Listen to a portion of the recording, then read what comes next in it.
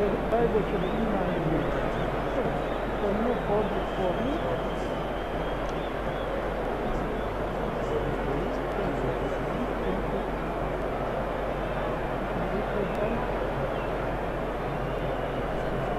I, Mutale Witna Kapembwa Nalumango, Vice President, do swear that I will well and diligently discharge my duties and perform my functions under the Constitution of Zambia, that I will not directly or indirectly reveal or transmit any such information or matter as shall be brought under my consideration or shall be made known to me by reason of my office, except as may be required in the discharge of my duties as such or with the authority of the President.